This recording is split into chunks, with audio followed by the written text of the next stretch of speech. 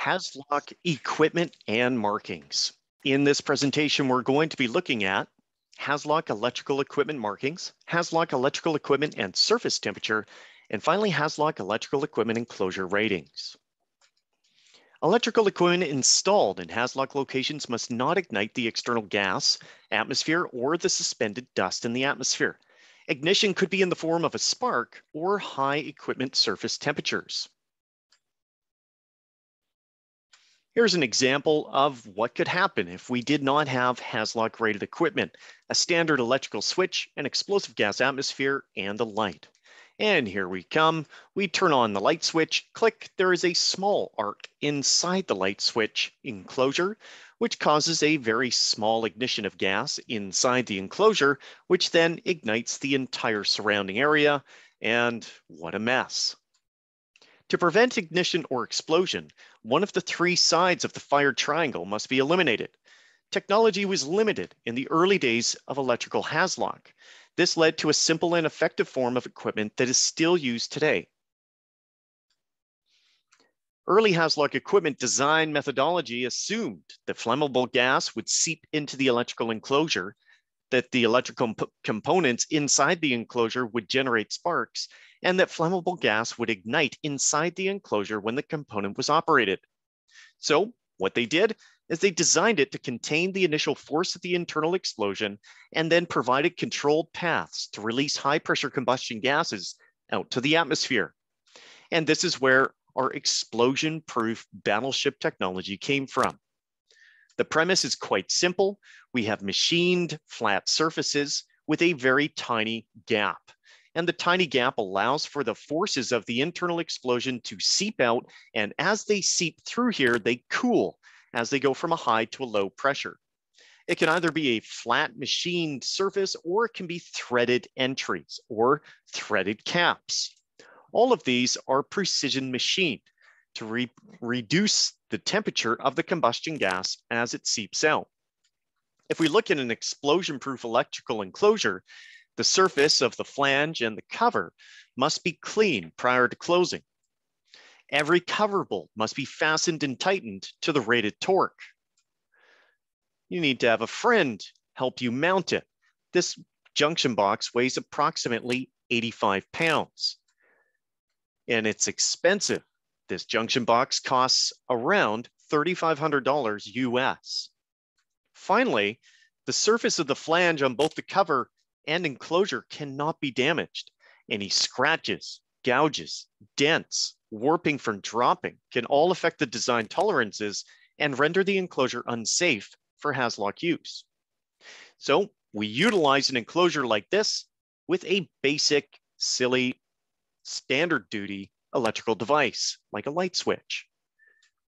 Now with an explosion-proof electrical switch, we can come along, operate the switch. There is a tiny explosion contained inside the box, but there is no external ignition of the atmosphere.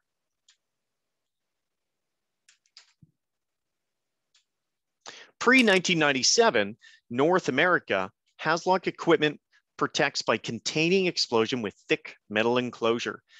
HAZLOC areas classified by class and division. Explosion-proof was the only equipment available, and we've already reviewed that it contained the explosion. Everywhere else in the world, HAZLOC equipment protects by containing or preventing explosions with technology. HAZLOC areas are classified by zones, and this is often referred to as IEC equipment. Now notice the phrasing here, this is explosion protected. And what we'll notice is that we're preventing the explosion from taking place to begin with. Typically, we have plastic enclosures, and the explosion protected methods with technology are all confined to the components within. Now, there are many ways that IEC or zone type HAZLOC equipment is designed to prevent atmospheric explosions. They do have the classic type of explosion proof, but they refer to it as flame proof. It does almost exactly the same thing. It's simply certified to a different level. It's also going to have a letter that identifies this method of protection. If we look at the upper right-hand corner, EX indicates that it's explosion protected, D indicates flame-proof. Oil immersion. O represents this method of protection. Sparking is submerged in a dielectric oil. Encapsulation, lowercase m. Powder filled, lowercase q. Increased safety, lowercase e. This one is used in all sorts of different apparatuses, and really it's replacing morettes with good tension providing wire binding terminals and special coatings on wire binding screws. Examples of some of these types of installations would be something like this. We also have pressurized, lowercase p. If we flood the area with an inert or normal air that's not explosive, then there's no possibility of an explosion. Intrinsically safe, which is a full package deal with the type of component in the hazardous location and an electronic barrier that prevents the ignition of that atmosphere by reducing the energy in the circuit to a value below what is necessary to cause a spark. We'll look at this in more detail in a future presentation. And finally, non-sparking, lowercase n. Now, you don't have to memorize each one of these. Instead, if we remember that Appendix B exists, there are more details on each of these methods of protection. Having a general knowledge that these methods of protection are represented with a letter and that they would be present on equipment and represent a specific form of protection is really as far as we need to go. So in Canada and the US, we are allowed to install both IEC and the older division-style equipment for HAZLOC installations. 18052 simply states that the location or the hazardous location, the equipment installed in a hazardous location must have markings suitable for the zone in which the equipment is installed. HAZLOC equipment markings can be shown on nameplates in 3 different forms: class and division markings, EPL or equipment protection level markings, and IEC equipment design. Let's take a look at the first one. This is by far the most simple, and what we're going to see is that it's simply going to tell us straight out where this equipment can be located. So here's some examples where it shows that it's good for class 1, 2, and 3. You can also see the gas groupings. Here's one with a thread-on cap. This is explosion proof and dust ignition proof, and it says class 1, class 2, and class 3. It lists all the different gas and dust groupings. And finally, same with this one. I believe this is a motor. HAZLOC equipment markings can also be shown with a form of the newer style IEC, and that's called the Equipment Protection Level, or EPL for short. These are 2-letter codes, uppercase, lowercase, and there are 6 of them. On a piece of equipment, it would look like this. Now, these are fairly vague in the amount of information that they provide to us as an electrician or installer. If we look at special terminology, all of the EPLs are listed, and there's a short discussion as to what an EPL stands for, but realistically, it provides almost no information for us. If we go to table B18.5 in Appendix B, a version of a table similar to this one is shown. EPLs provide us with almost no detail on how the protection is provided, but they indicate to an electrician which zone they could be installed. So it's almost like a Cole's notes for where can this be provided. Just tell me and don't give me any other additional information that's not of use. On the far other side is the IEC equipment design marking, which provides all of the information to us about the method of protection and all of the characteristics of the equipment. An example would be this one here.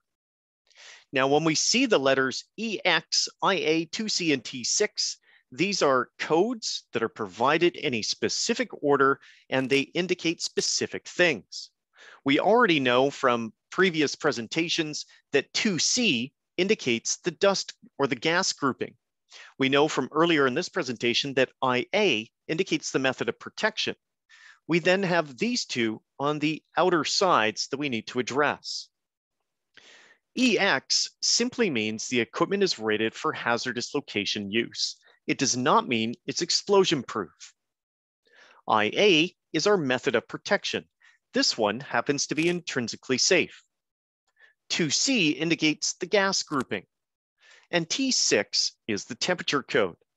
This order of codes and the breakdown of them is also shown in Appendix B, 18052, where they provide detail on each one of these 4 codes. HAZLOC markings indicate which zone the equipment can be installed in.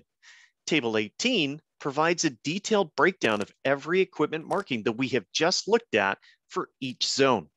And here's a brief look at Table 18, and we can see all of the information regarding the IEC markings, the EPL markings, and also when you're there, you will see the division classification markings for equipment that's explosion proof.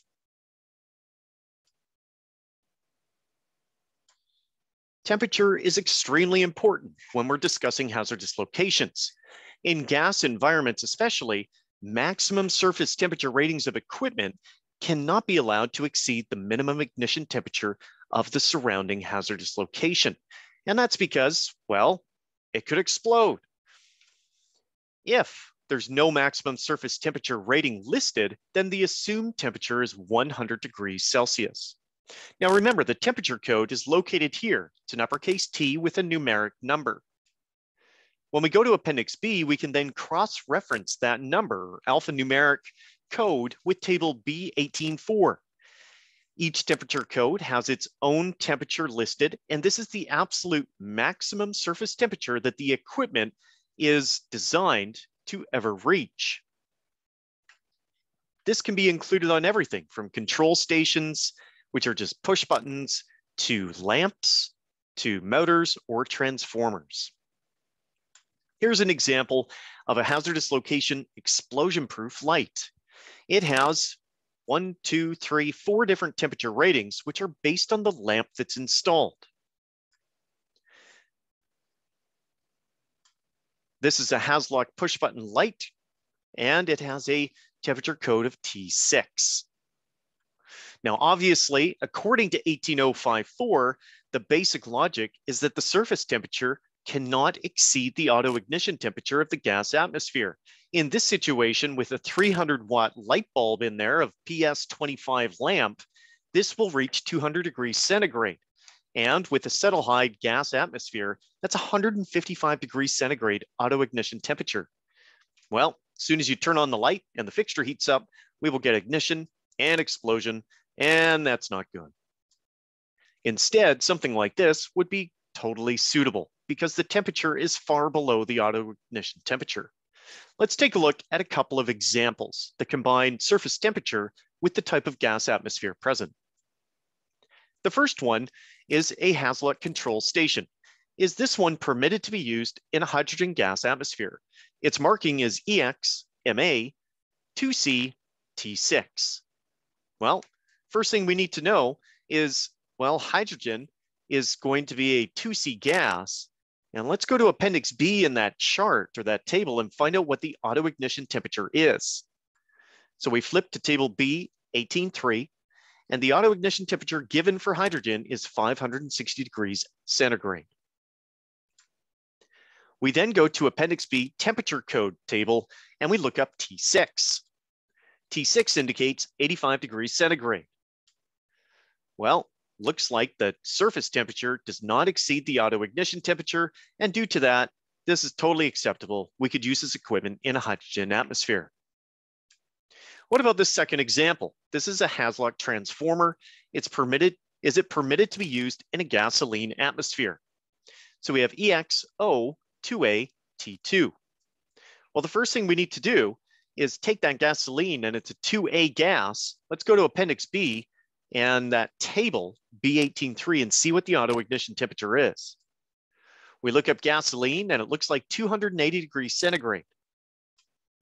Now we need to look up T2, which I have marked incorrectly. Hold on 2 seconds here.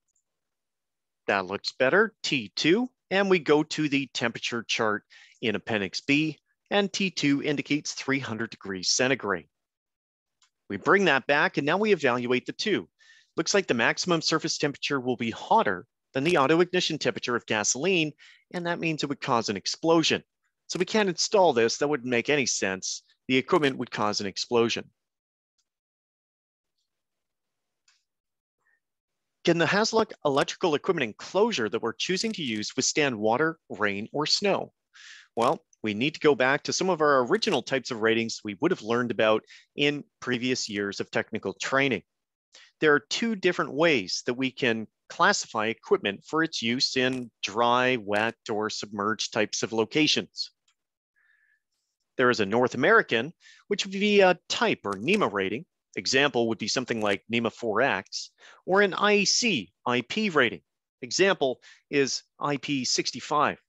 On this piece of equipment, we have both ratings available, and this will give us information as to how good this is at preventing dust or water from getting into the enclosure.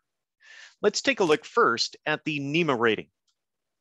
In North America, most equipment is rated with a NEMA rating or a type rating. In Canada, 2400 and Table 65 are used to determine what this particular marking indicates for its exposure or ability to prevent the ingress of water or dust or falling dirt or any sort of stuff. The IEC method is something called ingress protection. Now, there is a nice clean table in Appendix B, B18.6, and this will provide you details on what the first number and the second number indicate. The first number is protection against contact and solid objects. The second number indicates protection against liquids.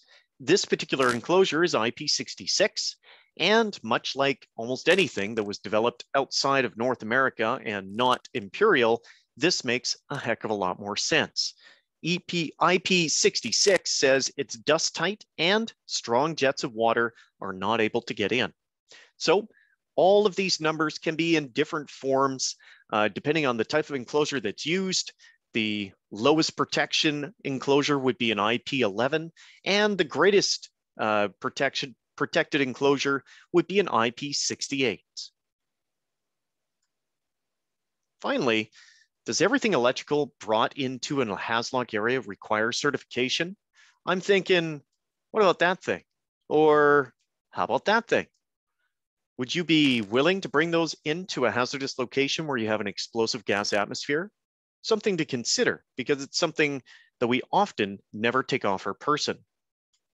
If we go to Appendix B, under rules 18050, 18066, it indicates that yes, everything that's brought into a hazardous location must be rated for the particular gas that is involved. And they list all sorts of objects, some being quite old and some being a little bit newer. But you must be aware that even the sparking that could occur from a smartphone could ignite a hazardous atmosphere. Food for thought.